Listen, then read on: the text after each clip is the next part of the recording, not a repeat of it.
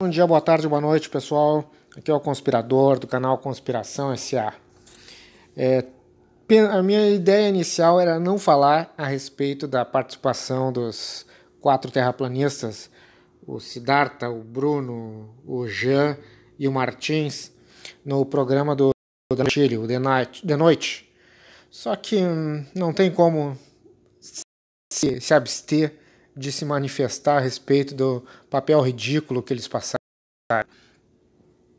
Isso que eu estou sendo bondoso, não quero atacar a Terra Plana, já disse isso antes. A minha intenção não é ficar atacando a Terra Plana, muito pelo contrário.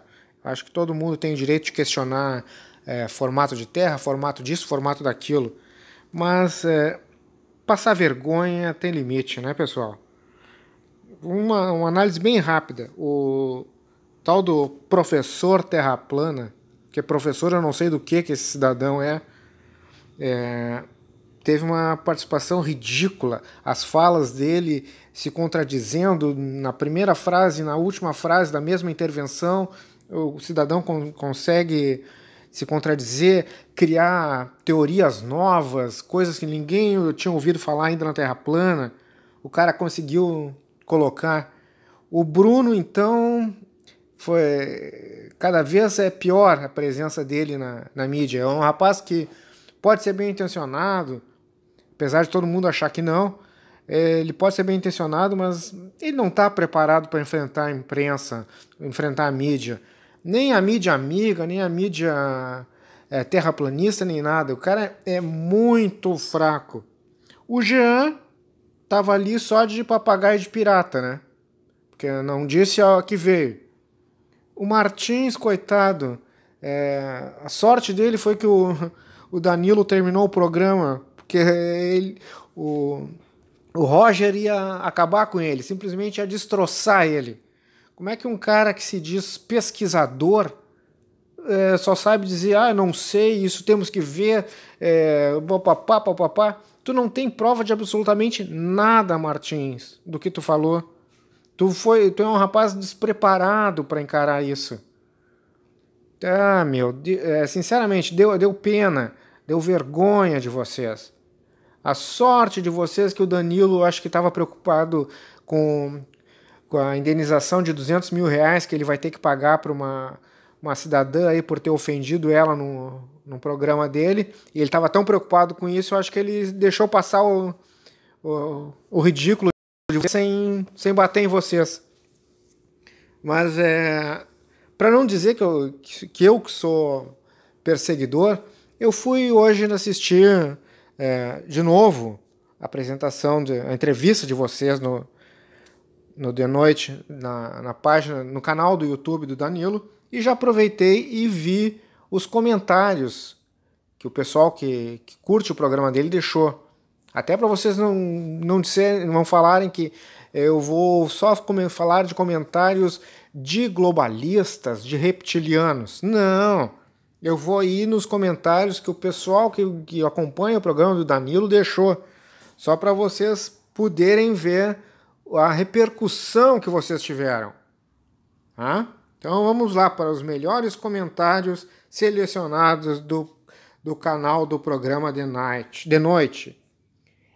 Esses caras estão sendo pagos para isso. Não, porque não é possível alguém passar tanta vergonha de graça. Incrível habilidade de improviso desses 4. A cada pergunta uma nova teoria inventada. Eles, quem são eles? São as vozes da minha cabeça.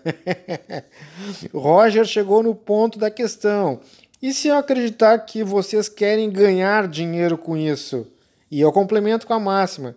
Todo dia acorda um otário e um esperto. Quando os dois encontram, rola negócio. Rapaz, esse stand-up foi demais. Nunca senti tanta vergonha alheia na minha vida. Ajuda psiquiátrica já. Agora estou preocupado com a definição de raça inteligente. Será que realmente somos? Depois dessa fica difícil. Olha, essa é pro Bruno. Esse cara de boné tinha que ficar calado. Ele atrapalhou a entrevista. Cara, isso é doença. Alô, pai. Tem uns pacientes seus soltos. Estão dando entrevista na TV. Excelente entrevista. Eu quase virei um retardado mental também. Entendi uma coisa dessa entrevista. Os caras precisam de um emprego de verdade. Só viver de terra plana não dá. A pergunta é: do que vivem? Bando de retardados cheio de achismos. Esse tipo de gente me faz torcer pelo fim do mundo. Nunca ouvi tanto a palavra empírico numa entrevista. Empiricamente. E os argumentos? Se em 4 já estão passando vergonha, imagina um encontro com centenas. A Flatcom nos aguarde. Sou pesquisador e escritor. O cara é um fracassado. Esse aí é o Martins. Da esquerda para a direita, Ronald Hills, Túlio Maravilha, Mauro Betting e Theo Becker. Grande time. A Terra é plana. Meu Deus, 4 retardados com teorias de maconheiros. Eu presto atenção no que eles dizem, mas eles não dizem nada. Chega da vergonha assistir esses caras. Chega a dar vergonha assistir esses caras. Aqui vemos o que as drogas fazem com as pessoas. Esse de boné é o que faz as melhores piadas. Olha aí, Bruno, tá arranjando uma profissão pra ti. Tentei rir, mas esse negócio de terra plana pra mim é quase humor. Se 4 pessoas já é uma vergonha alheia, imagina um encontro com 400 desse tipo. Aí é a Flatcom. Faz até mal assistir um vídeo desses. Emburrece. Como será que esse pessoal fazia para passar vergonha antes da internet? E agora outra pro Bruno. Esse cara aí de boné verde tem QI igual a 10. Não é possível. E eu vou encerrar esses comentários com o que eu retomando aquele que eu achei melhor, do Luiz Felipe Ribeiro. Roger chegou no ponto da questão. E se eu acreditar que vocês querem ganhar dinheiro com isso? E eu complemento com a máxima. Todo dia acorda um otário e um esperto. Quando os dois se encontram, rola negócio.